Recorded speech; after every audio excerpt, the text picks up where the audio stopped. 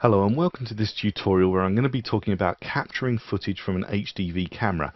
Now, one of the problems I'm going to have is that because I'm already using captured software to capture my desktop while I do the tutorial, I'm going to have to stop the tutorial and come back so that I can be able to actually do the capturing, because I can't capture from my screen and capture from my camera at the same time. So just be aware of that. Now, if you want to capture from an HDV camera, you need to have your camera on, you need to have a tape in it with footage that you filmed, and you need to connect it to your computer with a FireWire cable.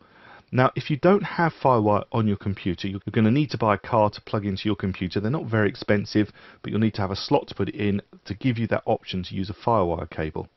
Once you're plugged in, your camera needs to be in VCR mode, not in camera mode, and then you're actually ready to do some capturing. Now, you can get to the capture option via the file menu and down and find capture video, but one thing I haven't mentioned is that there are some very useful icons which we can use up here at the top of the project media panel. So notice this one here, just clicking that will allow me to import media, or this icon here would allow me to extract audio from a CD. So rather than having to go through file, import media, or down to extract audio from CD, you can just use these icons and get used to using those. And if we want to capture video, notice that you can capture here, and you can capture from a DV source or an HDV source. I'm going to be capturing from an HDV source, so I'm going to click on that, and it says which one do you want to use. You can actually select it. I'm obviously going to go for HDV. If you always do exactly the same, for instance you're never going to use DV, you're always going to be HDV, then you can always use the selected format. But I'm not going to check that at the moment, just going to click OK, and up comes a window. Okay, now I'm ready to actually do some capturing, but let's have a little talk about capturing first. Firstly, if you want to maximize this screen, or any screen that comes up inside Sony Vegas, if you double click on the bar at the top here, you'll see that it maximizes the screen, and usually it comes up something like that. Now you can see I've actually tried to capture a clip before and discovered that with my other capturing it doesn't work, so I'm going to recapture it here and show you how it works. First thing to say is you need to navigate to the folder that you want it to go to. So I'm going to go to Browse and make sure that I've got captured footage, which is a folder I created on my desktop for where I want my footage to go. I'm going to click OK. And then you can name it if you know what it is. You've got the normal transport controls here which allow you to view it, and usually if I wasn't using screen capture software I would see it on the screen as well as on my camera's view screen. But I'm not going to be able to see that because of the screen capture software.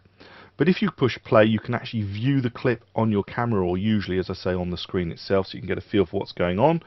And you can go rewind, fast forward and stop. You can go backwards and forwards an individual frame. And this little one is a shuttle, and it allows you to do variable speed rewind and variable speed fast forward, so you can get to exactly the right point that you want to start and end.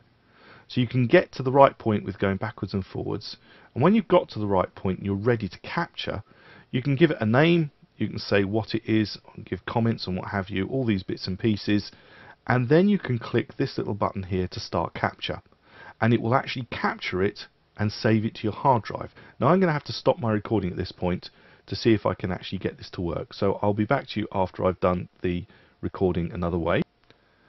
Okay, so I've actually recorded that clip now, and if I actually go to my desktop and go to that particular folder where it's got captured footage, you'll see that I've actually got the clip here which is called Vol1. So that's actually created, and it's ready to go onto Vol2. By the way, when it says Vol2, it's captured the first one and it's all ready to go for the second one. So I can shut the window down after I've done all my bits and pieces. You'll see that they'll all be in here, and if you want to get rid of all of these, you can remove the clips from there. You can remove all clips once you've finished, or you could click this one to open logs, but that's only if you've saved logs. So I've actually captured my clip. I'm going to click exit, and notice that it's come in here to my project panel. And if I double click it, it says, do you want to set your project video settings to match this media? And I do, because this is going to be the media that I use. It's HDV, so click yes, and it's come in and we can have a little look at it. So let's have a little look at what I actually captured so you can have a see. So I'm going to click the play button up here in the viewer. It's a very industrial area, you can hear lots of noise in the background. And that's a little water vole, which are relatively rare these days, I'm told. It's not a rat, it is actually a water vole. And to see them in this particular area was really nice.